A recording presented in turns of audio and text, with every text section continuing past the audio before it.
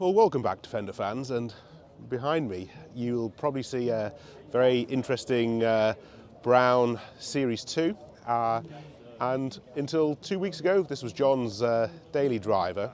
So John was kind enough to have a chat with me and tell me a little bit more about his truly unique vehicle, and well, I'll let him explain. Yeah, I'm John Horne. I'm a Yorkshireman, tight-fisted Yorkshireman. And until 1970 I was a somewhat uncivil servant.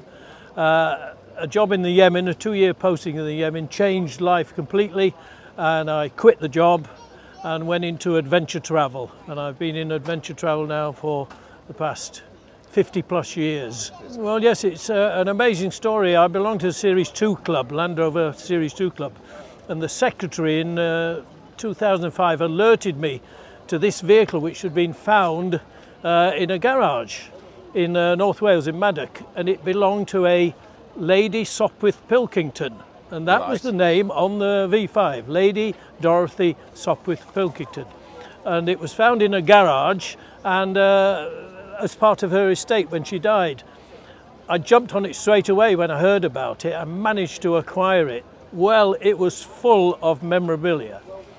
She'd been to Saudi Arabia, she'd been to South Africa, she'd been from Port Maddock to Cape Town in this vehicle, and inside it I found a pair of her slippers, a canvas hip bath, half a bottle of scotch, 2 packets of senior service, one still in the cellophane. It was full of history. It had badges on the front, Saudi Arabian AA, South African Automobile Association. They vanished at billing one time, which was a bit of a shame. But it's full. This is the real deal. Mechanically, 100%. Bodily, exactly as it was found. One of my neighbours commented that some car had crashed in the front and dented it. I said no. I said that was a rampaging rhino in Tanzania, probably. You say you're the custodian. Is that not the owner, or well, no, it's a kind of a funny story. I heard about it in 2005. I bought it. I then ran it for let me see, 6 or 7 years. An amazing time when it was my daily driver. I took it to North Africa with the guys, with 3 other carawagons and a Dormobile. And then I decided to move it on in 2011, and I sold it.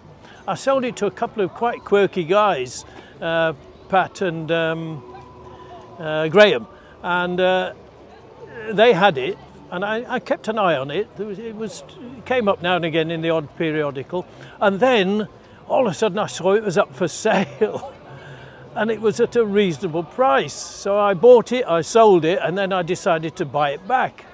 Went down with Martin with the idea of buying it back. Martin is my buddy. He was, we went in his vehicle, and then when we got to it, I walked towards it, and there was the 2 guys standing there and the Land Rover, and I said, yep, I'll have it back. And Martin said, if you don't, I will. And James said, well, yeah, if I had room, I'd have it. So obviously it was a good buy. So I negotiated the deal with Graham, took out the wad, which was the deposit, and said, there's the deposit, give me your bank details, Graham. So he gave me the bank. So I tried to do the transfer, it didn't go. So he's got the deposit, and I've got the money in the bank, but it's not going through. Enter Martin, stage right. Mine will probably work. It's good to have friends like that. So he did the bank transfer, and he did offer me. He said, John, he said, I've got it, but if you want to, you know, if your bank transfer will go through to me, you can have it. Otherwise, he said, I'll keep it as an investment and you can drive it. And that's the result. So I'm the custodian. Martin is the owner. What year is this vehicle and what is it? Well, this is a 1971 Land Rover Series 2A, and it's got a Carawagon conversion. This is a bespoke conversion done by Searles of Sunbury in the 60s and 70s, and we're a bit precious about one thing, and that's when people come up and say, "Did you make it yourself?" No, no, it's a very expensive, originally a very expensive conversion. And it's got an elevated roof. That roof goes absolutely flat when you're driving. You know, it goes flat and clips front and rear. And inside there's a sofa bed, which makes into a double bed, and there's also a hammock in the roof. Right. So this particular one is a three berth. So this will sleep 3 people? Yes, yeah, they'd have to be really good friends. Yes.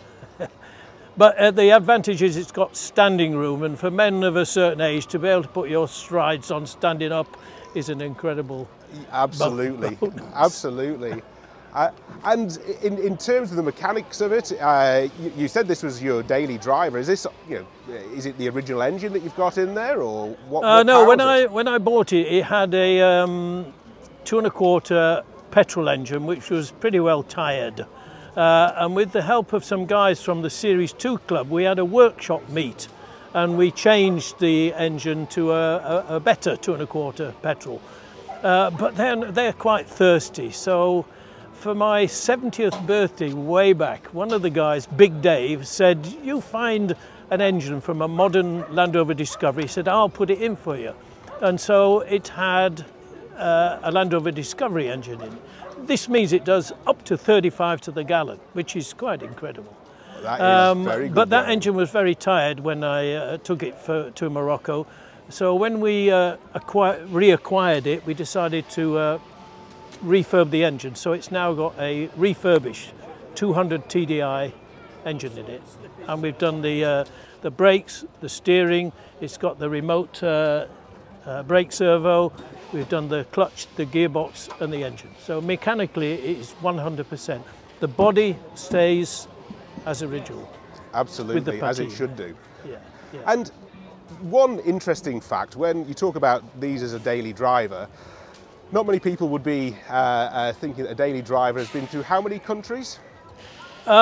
This is probably, well, it's difficult to say. I found a manila envelope in the back, and it said that, by George, we did it. And it chronicled her journey from Port Maddock in North Wales, through Europe, through Africa, across the Sahara, to East Africa, Kenya, Tanzania, and down to Cape Town. But there was a badge on the front, Saudi Arabian AA. There was another badge on the front, South African AA. There was a sticker in the back from Kathmandu. So it's been around. Absolutely. Before I got it, of course. And do you have any plans for the vehicle in the future? There's always one more trip, for my definitely final, absolute, the end swan song. I would like to go down through Italy, ship to Tunis, drive through Tunisia, across Algeria, into Mauritania, to the Atlantic Ocean and back up north. Well, that sounds like an amazing swan song. John, I see something, you obviously like a fresh coffee in the morning, because is that a coffee grinder on your bumper? No, it's not a coffee grinder. Have you never tried eating camel meat? I haven't. It is tough as old boots, but put it through a grinder and you can make a pretty good camel burger, and that's what we've used it for. Very nice. Well, camel meat. I certainly wouldn't have guessed that. And John, thanks for taking time. I can see there's lots of people around very interested in this vehicle, and so they should be. Thanks for taking the time. My pleasure. Thank you very much indeed. Cheers. Thank you.